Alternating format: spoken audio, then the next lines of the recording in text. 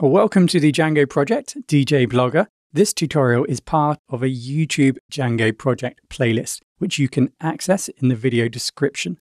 You can watch the whole course from the very beginning. If you enjoyed this course and would like all the updated tutorials and associated code samples and more, you can check out this course and other courses this project features at Udemy. The link to the course is in the video description.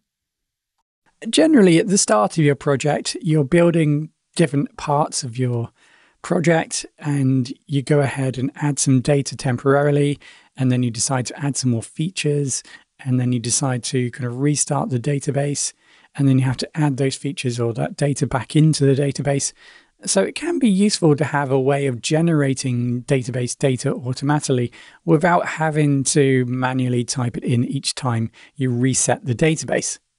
In this tutorial, we're going to utilize Factory and Faker to generate some data and insert that into our database. Let's jump back into our project. I'm just going to close everything from the previous tutorial there. Start again. So inside of our DJ Blogger, let's put this inside of our blog here, because this data that we generate is going to be associated to our model. So let's put it as close as possible to our model. So new file, let's call this factory.py. Right, so inside of here, we're going to utilize factories or FactoryBoy and Faker to generate some data and insert it into our database. So first of all, we're going to need the tools to do that. So over to Google, type in Django FactoryBoy and then PyPy. So that's going to take us to the Python package index, and we can go ahead and then pip install FactoryBoy. So let's give that a go. Back into our terminal. If you haven't already, or just close the server, let's go ahead and pip install. Don't forget to be in your virtual environment. So let's install that. Now this does come with Faker. So you can see that it installs Faker as well. So we don't need to install that separately. Okay, so now we have that installed. Let's just open up our models over the side here, because we are going to need to populate our data in our database. So it's good to kind of see our model so we know what we're doing here. Right. So let's go ahead and import factory. Zoom in a little bit.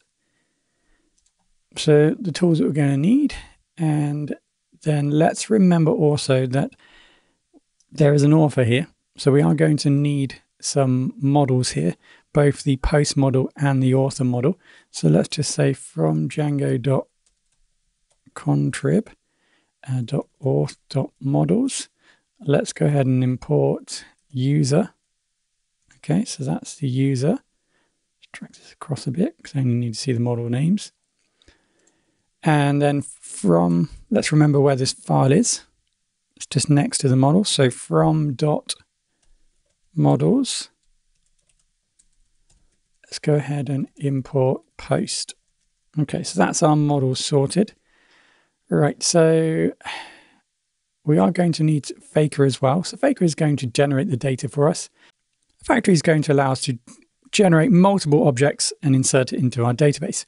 So let's go ahead and bring now the Faker tools. So from factory.faker, let's import Faker.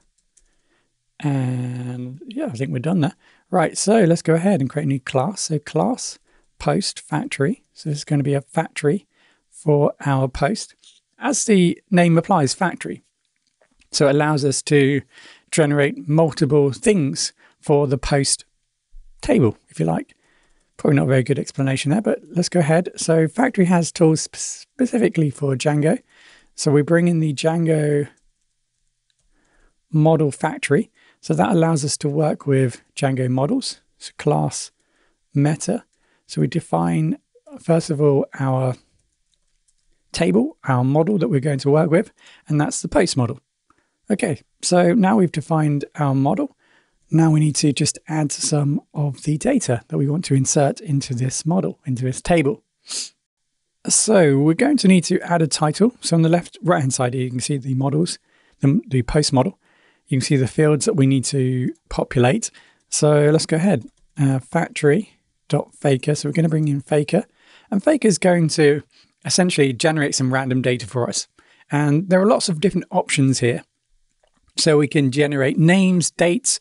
If you look at the Faker documentation, it gives you all the information regarding what type of data you can generate. So you can generate real data, so real text, sentences, words, and then there's specific contexts. So for example, if you're working for or trying to populate a form, a user form, then you want the name. So you can generate names and addresses and dates and so on. So here we're just going to go for a random like sentence. So it's going to generate a sentence, and there's different properties associated to these type of tools. So we can specify the amount of words that we want for this particular sentence, and that's kind of handy if we want to simulate the general size of a title or what a title might be. Variable. So let's set variable. Oh no, let's not go too deep there. Let's just set it to around about 12 words. Okay, so title. So subtitle. So we need a subtitle. Again, factory.faker. And then we do the same thing again. Sentence. And then we might as well just copy and paste this.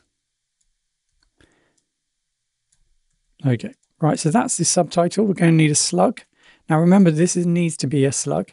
So that means that it needs to be formatted in a way that we can use it in the URL of our browser. So Factory does supply a slug, so we can just say factory.faker and then use a slug. Okay, so that's slug. Now we need author. Now author, the thing is here that we need to create a new user. So whenever we create a new post, remember there has to be a user. So before we create a post, there needs to be a user in the user table.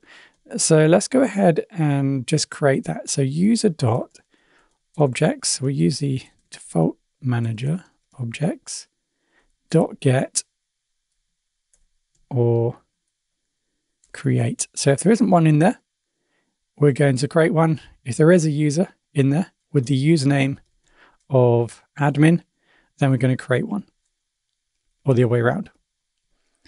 Okay, so hopefully that makes sense. So get or create, I think that makes perfect sense, right? So we're either going to get this user or we're going to create this user, and then we pass in the username admin, right?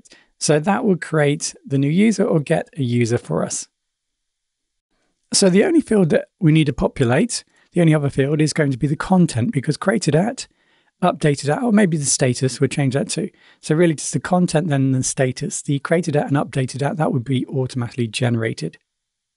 So here in the FactoryBoy documentation, you can see here we have this lazy attribute. And this is a decorator that allows us to essentially build a function and return something which is then going to be utilized as the data to store in that particular field. So this is a good example, I think, of utilizing the lazy attribute here.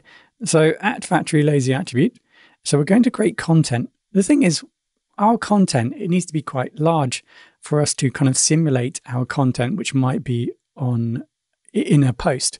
So it needs to be, multiple paragraphs. Typically a post will have multiple paragraphs. So let's go ahead and try and build that. So here we're going to create a new function called content.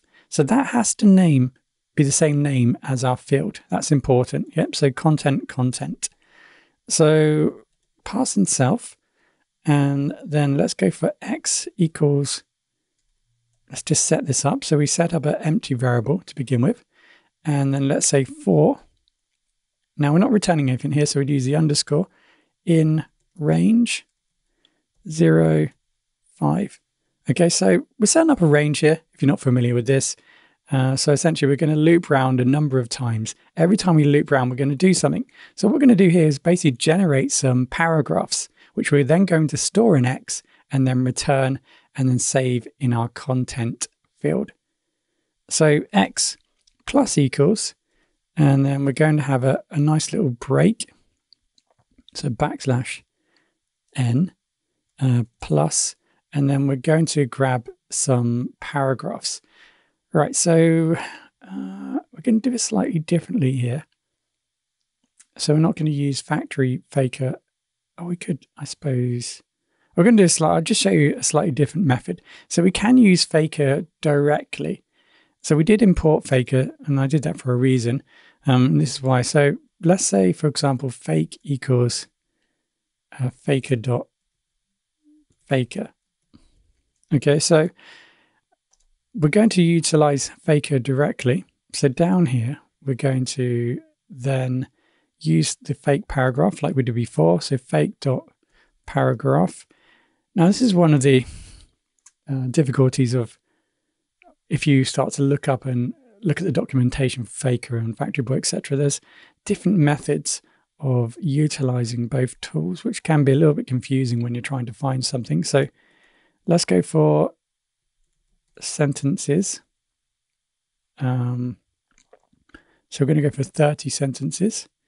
And then at the end, we're going to need some sort of line break, right? So let's go for the N again. Okay, so we're going to loop around 5 times. Each time we loop around, we're going to create a new paragraph up to 30 sentences. And then that's going to be stored in X here. And then all we need to do then is return X. Now you can change the names here. Apologies for using X, Y, etc. So what's going to happen, like you said, we're going to create some paragraphs. That's going to be then saved in content. Don't forget to use the same name as the function as our field name. And then last of all, let's go ahead and add the status. So remember, the status is either draft or published. So we just need to define that. So let's just keep everything published for now. So status equals published. So we can just write it in manually. For some reason, the post model disappeared. I'm not too sure what happened there. Hopefully I didn't forget to tell you. So from .models, let's import post. There we go. Okay, so now we're ready to run this. So we can run this, we can make a management command, or we could just type this into the terminal. So let's give this a go. So for this, we need to go into manage.py, and then let's go into the shell. So let's bring in the tools. So from djblogger.blog, let's import, or djblog, apologies, .factory. So that's where it's saved. From factory, let's go ahead and import post factory. So now we have that in place. Let's go ahead and build some new data. So we're going to say post factory dot create batch. So we've got this method here, create batch. Yep. And then we can just specify how many you want to make. So I'm going to make 10, or let's make 100. Let's make 100 new entries or 100 new posts. So it looks like we've got an unexpected keyword. Okay, so let's take a look. This is probably just a typo.